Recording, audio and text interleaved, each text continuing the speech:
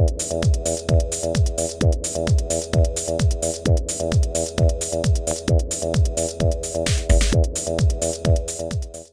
folks, today I'd like to take a casual peek into my unboxing of goodies from Figure Realm.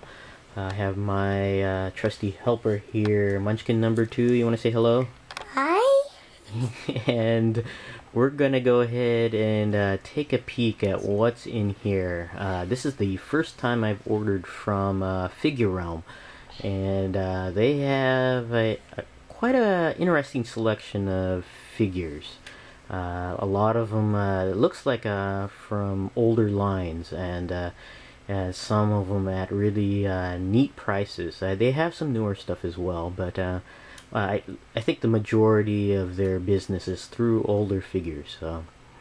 And we'll go ahead and get started with this unboxing. You want to help me out, Munchkin number 2? Daddy. Okay, here we go, and we'll get started.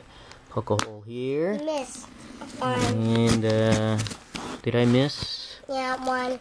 Okay, we'll come back to it. And cut over here. Okay, watch out. And do a cut over here. And we will see what we have in here. Newspaper. Newspaper. Paper. Cool. And the first figure we have here is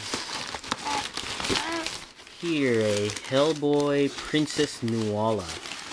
And this set, I just started getting into the Hellboy figures from watching Max Solo's vids of the Hellboy series, and they look really interesting. And I saw this one here for less than $10. I think it was around $6, I believe.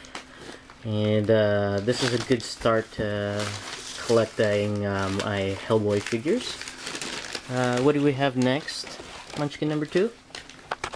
You want to go ahead and help me out here? And what we have here is a Gears of War 2 Marcus Phoenix versus Locust drone. This is the one where Phoenix is taking out a drone.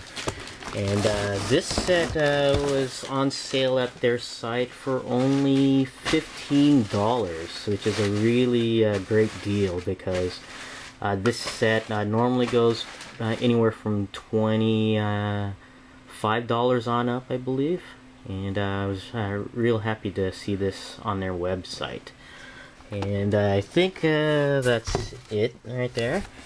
2 cool figures. One to get me started on a new line of figures, and a continuation of a collection of Gears of War there. So this is it for my unboxing of goodies from Figure Realm, and I'll post a link to their site down below.